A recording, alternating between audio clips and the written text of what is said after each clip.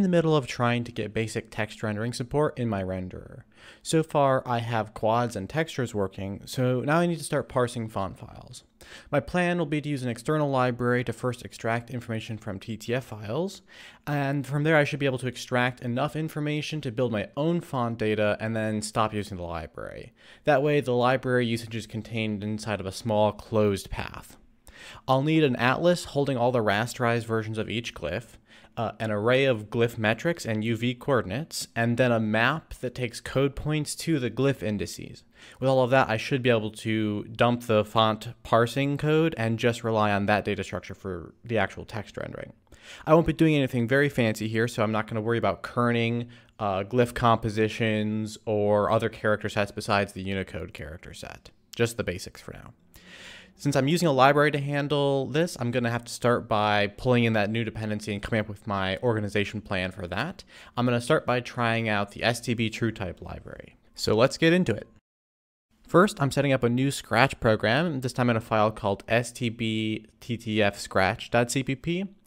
In this file, I can get a clean slate where I can spin up the usage code for the STB Truetype APIs, and I can experiment with them and figure out how I want to get it all working. As usual, this is just temporary. Once I've got the basic features that I want working, I can transplant this work into the codebase. So far, the only dependencies I've had in my codebase are from the C standard library and the OS provided libraries.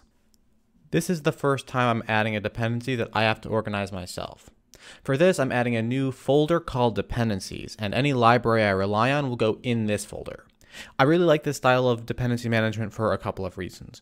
First, it means I can set up the codebase on new machines without having to worry about setting up all the dependencies that aren't tracked along with the rest of the source by my version control. So I'll never accidentally do things like have different versions of a library on different machines, or forget how to configure something that was working on another machine and now I'm not sure how to set it up again. Second, this puts me in control of when updates to my dependencies happen. Sometimes when you're relying on a library or an engine or whatever, you really want to get access to some new features in a new version. But other times, updating requires a lot of refactoring that isn't immediately worth the cost. By using this style, I have more control over my dependencies and how they affect the rest of my codebase. That's all the structuring work I needed to do. So next I start going through the library and picking out the APIs that I need to render glyphs and get the metrics for them out of the TTF file.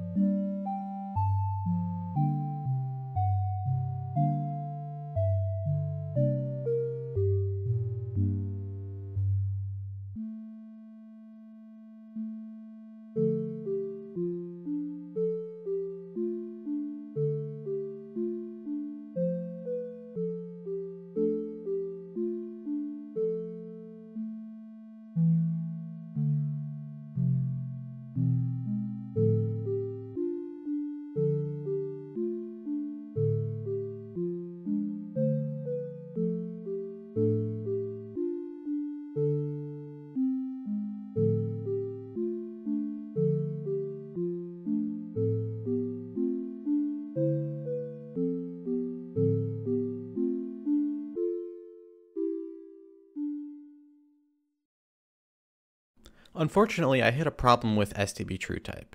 I can find all the glyphs, get their metrics, and render them, but the library is limited in its ability to map code points to glyphs.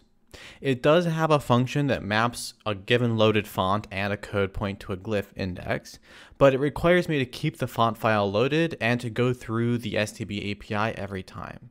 It doesn't have a way for me to comprehend the whole map. If I want to build my own map data structure and cut out the library after that, I would have to map every possible key through the mapping function. In the case of font rendering, there are 3 times 2 to the 19, or approximately 1.5 million code points, which are the keys I would have to put into the mapping function. Even really large font files, on the other hand, are only going to contain a few thousand code points. So not being able to comprehend the whole map is creating a lot of cost compared to what I should be able to achieve.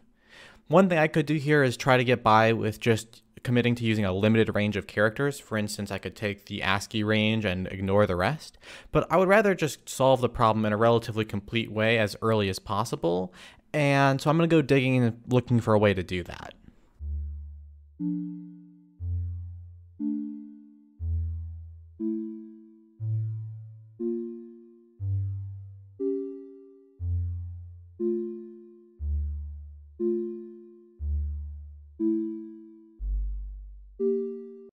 For a little while, I'm trying to salvage the path that I'm on by trying to see what it might take to upgrade the STB Truetype library with this extra function that I need for comprehending the map.